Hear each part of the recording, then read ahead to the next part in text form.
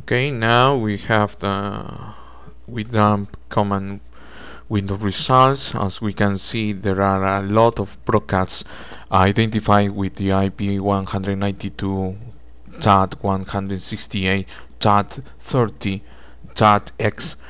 Okay, we are loading this one of this IP address using the Internet Explorer window.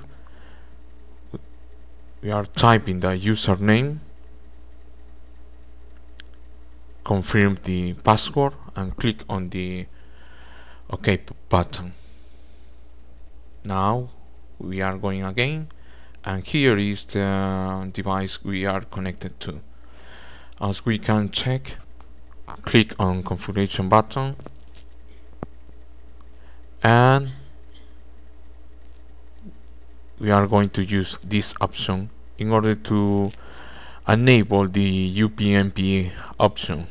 Click and check this option, and later after that click on the apply button in order to save all the information related to this device.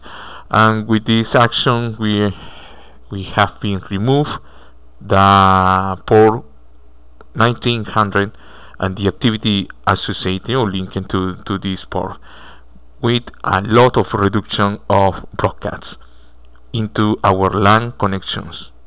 Thanks.